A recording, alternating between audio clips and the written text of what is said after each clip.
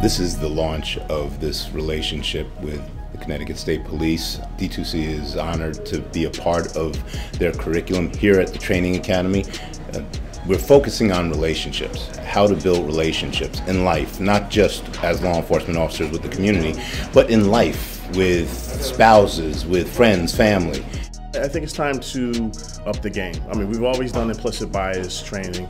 We've always done training to talk about implicit bias and cultural differences, but we've never had something as hard-hitting as this program. D2C come in, speak to our recruits. We're now putting a face with these organizations, with our community leaders, with our community. This is stuff that we've been doing for a very long time, and now that it's with the basic recruit level, with go on to be a trooper, all the way up to our senior level troopers and our command staff and leaders.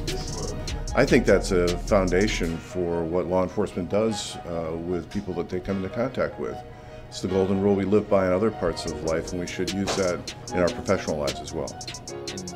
One of the pieces that I think is critically important is that our officers, police officers on the street, should be self-aware, whether that be their implicit bias or just understanding what triggers them, what excites them, and that self-awareness is the cornerstone of their effectiveness.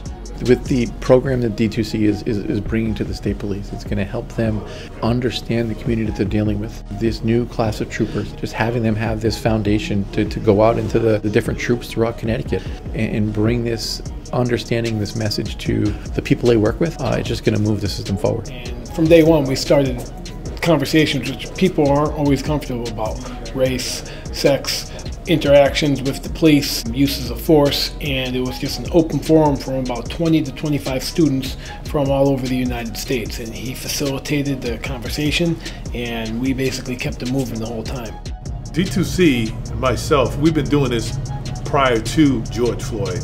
This is something that's a passion of mine, that I've been trying to work on relationships between the police and the community. George Floyd was just a catalyst that took it over the top, because that was witnessed in front of millions of people. It was like live view. But we've been always trying to build the relationships within our community and the police. I think it was crucial.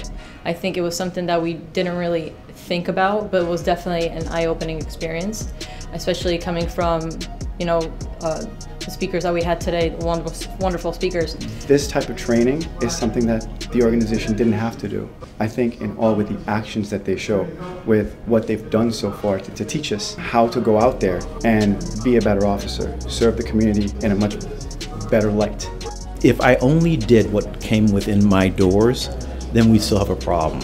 Because the first contact that people have when it involves the criminal side of things is with a police officer or with a trooper.